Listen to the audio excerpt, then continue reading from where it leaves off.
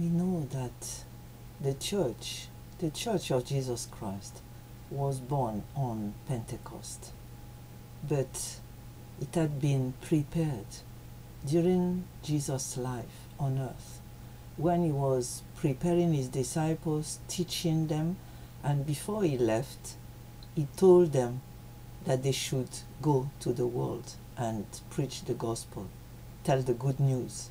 That's what it means.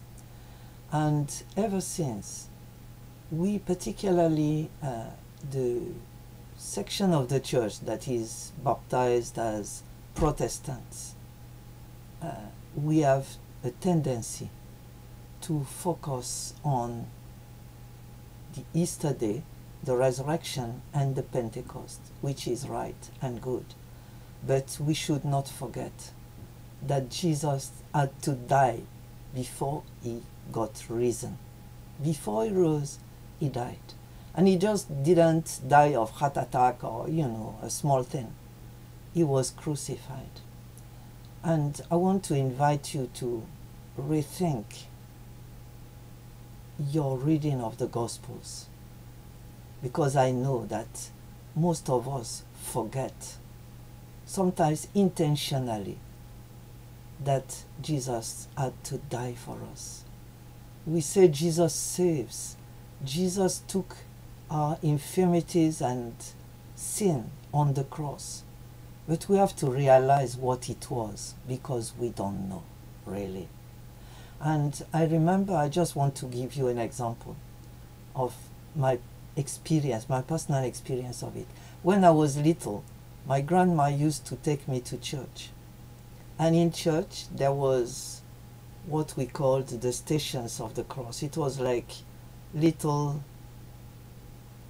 paintings of the various moments of Jesus going towards his torment and death on the cross, from the time he was judged and condemned to the time he died and was laid to rest in a tomb. And there were chairs in the church, and those chairs had a double seat. There was the normal seat. They were old chairs. They had a seat at the normal height to sit, but that one was movable. You could fold it, and below there was another one that was lower, and these chairs were meant to be able to help people to kneel down instead of kneeling on the ground, so you could kneel on the chair. And when we were remembering the Stations of the Cross, we used to move our chairs gradually from one angle to the other, focusing on each stop, like bus stops on the way to the cross. And each time, people were reading the Bible, the portion of the gospel that was describing the moment that was painted, and then reflecting on it and on its lessons for us. And it really had a big and lasting impact on me. Then when I was in secondary school, on my way to school, I was walking, and we were living outside town, and there was a pedestrian way that was leading to town, and that town was like Jerusalem. It was it had several hills, and the church in town had rebuilt the Stations of the Cross across towns. And on my way to school, I was meeting them one by one because they were on that pedestrian way. So actually, I was following that way backwards to school. And then when I was coming back from school, I was going forward along the Stations of the Cross that were sculptures in a wall. And I used to look at them, stop here and there, pick flowers in the grass, and put them there, pray on my own, and continue. I was doing that like from years 13 to 17 when I was in that school. And I want to invite you to rethink, not to abolish the suffering of the cross from your life. It's good to take the Gospels and read and read and read again. In 1991, the Catholic Church changed the order of the Stations of the Cross that were in their churches. And before, there were some that were just traditions that were not in the Gospel, and it was changed in 1991. And for us, we have no Stations of the Cross in our churches, but it doesn't mean that we are going to forget that Jesus died.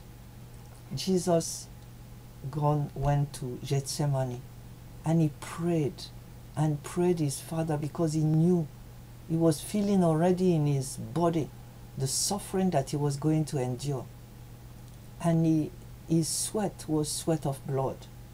Then he was arrested. Judas came with a band of people in arms to arrest him. Then he went to the Sanhedrin. Then he was rejected by Peter. Peter denied him. Then he was judged by Pilate. Then he was crowned with a crown of thorns in mockery by the soldiers. Then he was given his cross to carry. That was the tradition in those days. And then he met Simon, somebody from Cyrene that was coming, because Jesus was already too weak, so he couldn't carry the cross, so they had to ask that man to help him. Then he met women on the way that were yelling and crying for him, and he talked briefly with them, and it's recorded in the Gospel again. Then he was nailed on the cross. Then he had a conversation with one of the people that was on a cross by his side, and promised him to take him to paradise.